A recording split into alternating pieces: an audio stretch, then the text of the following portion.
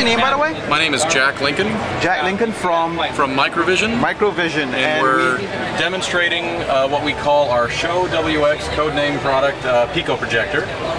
It's small. It is very small. It's about 122 grams in weight. And what's unique about it is that it's a laser-based projector. So one of the things that you'll notice is that when you look at the image, it's always in focus. Oh, so there's no need for manual focusing? No need for manual focusing because the laser spot is always in focus. So it's detecting the range? It's not detecting the range. It's actually that when you take a laser pointer, for example, you'll notice that the beam is always in focus. Same thing here.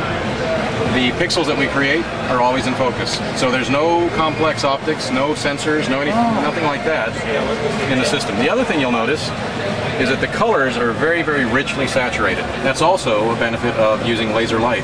Right. This unit here, the video just ended. Okay. This unit here is a WVGA projector. In pixels, how many resolutions? In pixels, that's 848 by 480 pixels, so it's wide VGA, true 16:9 format. And the projector itself is a 10 lumen projector. So it's really not intended to replace the conference room projector, but what it will do is it'll allow you to have a mobile media experience where you can actually have a large screen experience.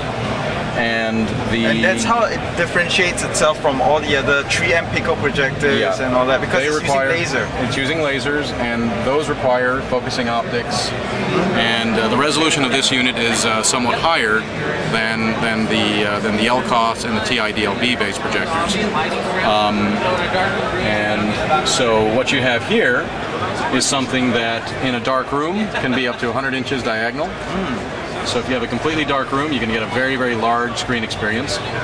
And what we're driving off of this little iPod Nano is actually only 680 by 480 pixels. So we're not using the full resolution of this system. Fascinating. The other thing is that it's a battery-powered unit. So it uses a standard lithium-ion battery, like the ones you get in your cell phone, rechargeable, so that you can actually use a unit on the go. And you can also run it off of wall power if you wanted to plug it in and use it to do the same. Yep. So the unit is not commercially available just yet. Okay. We expect it to be available starting in the middle of this year. Low volume production, ramping into high volume production later on in the year, but you'll be able to get these starting in about the June time frame. What's the expected retail price going to be around? So we haven't announced public pricing on it yet, but we expect that it should be between about $400 and $500. Okay, sounds reasonable. Yeah, for what it does, it's amazing. Yeah, you'll be hard pressed to find anything smaller with better resolution and better brightness than this projector. Cool. All right, thanks a lot. You're welcome. Have a good show.